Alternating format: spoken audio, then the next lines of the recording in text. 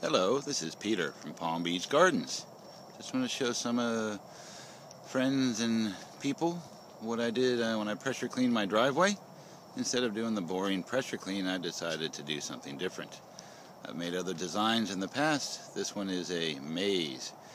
It starts here at one end of the street and goes about 165 feet. And thought about even having other people let me do their driveways this way instead of the normal pressure cleaning. The neighborhood kids have found it a lot of fun. I made it kind of easy so that it would at least be doable for the kids, but you can see I have several different designs that I've tried out in different patterns. The last one is what I came up with as one of my favorites, or actually my favorite, and thought about maybe doing this for a business or something. Actually was a lot of fun and unique. A lot of people comment on how unique my driveway is.